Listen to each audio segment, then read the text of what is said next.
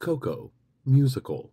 From Wikipedia, the free online encyclopedia at wikipedia.org.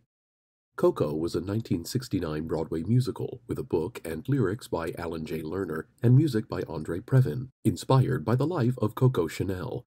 It starred Katharine Hepburn in her only stage musical. Background: theater producer Frederick Brisson originally had optioned Chanel's life for his wife, Rosalind Russell, but Russell had developed acute arthritis, making it difficult for her to function. That meant another leading lady with star quality needed to be found. Irene Selznick suggested Katharine Hepburn, who initially scoffed at the idea of appearing in a musical, but agreed to work with former MGM vocal coach Roger Edens for 10 days. Following an audition in Selznick's suite at the Pierre Hotel, Hepburn felt comfortable enough to mull seriously the proposition and was further convinced to accept the role after meeting Chanel. Lerner had assured the designer his book would cover only the early years of her life and career, and she was distressed when the plan was jettisoned to accommodate the older star. The highly fictionalized book and score underwent massive revisions and were far from complete when Hepburn concluded filming on The Madwoman of Chaillot, at which time she was scheduled to begin work on the show, and Coco was postponed a season while its creators worked on it. The 6-week rehearsal period finally began in September 1969. Cecil Beaton's set proved to be a complicated piece of machinery that frequently malfunctioned and was difficult for the cast to maneuver, and the final scene required a troublesome coordination of mirrors, platforms, runways, and flashing lights. Hepburn insisted the theater's thermostat be set at 60 degrees and the exterior doors left open, and most of the cast became ill due to the unusually cold fall weather. Production.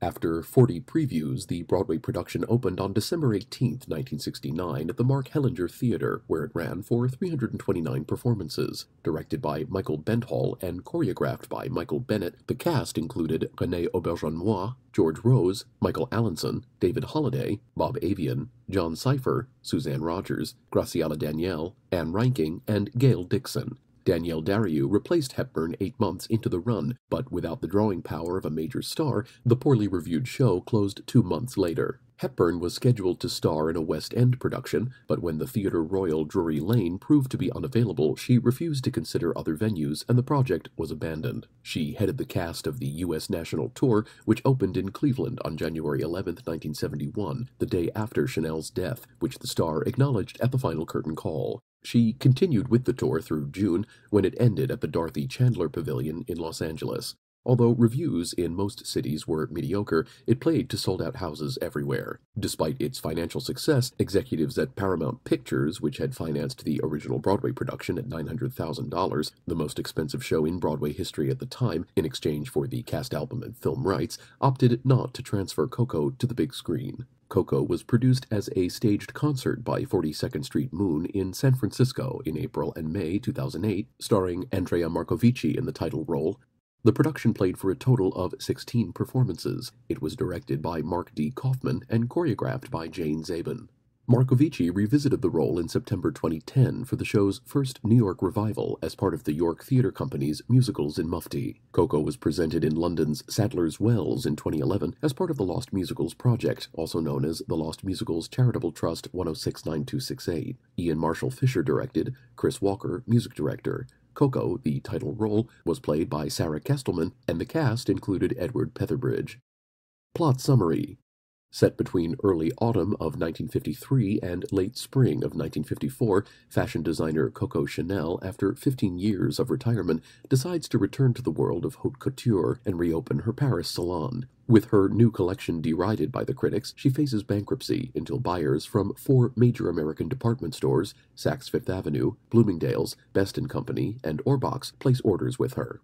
She becomes involved with the love life of one of her models, and flashbacks utilizing filmed sequences recall her own past romantic flings. Adding humor to the proceedings is a highly stereotypical, rude gay designer who tries to impede Chanel's success. The finale is a fashion show featuring actual Chanel designs from 1918 to 1959. Musical numbers. Act 1. Overture. But That's the Way You Are, Alex. The World Belongs to the Young, Coco. Let's Go Home, Georges. Mademoiselle Cliché de Paris, Coco. On the Corner of the Rue Cambon, Coco. The Money Rings Out Like Freedom, Coco and Ensemble. A Brand New Dress, Noël. A Woman is How She Loves, Georges. Gabrielle, Papa, Coco, Coco, and The Preparation, Coco and Company.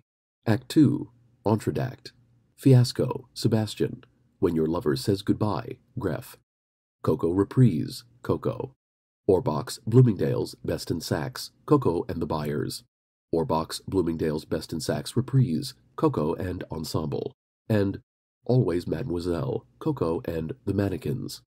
A cast recording was released by Paramount Records in 1970. It was reissued on CD by MCA Records in 1997.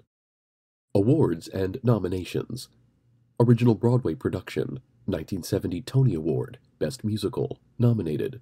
Best Performance by a Leading Actress in a Musical, Katharine Hepburn, nominated. Best Performance by a Featured Actor in a Musical, Renee Auberjonois, won. Best Performance by a Featured Actor in a Musical, George Rose, nominated. Best Direction of a Musical, Michael Benthall, nominated. Best Choreography, Michael Bennett, nominated. Best Costume Design, Cecil Beaton, won. 1970 Theatre World Award, David Holliday, won. This article was recorded November 3, 2019.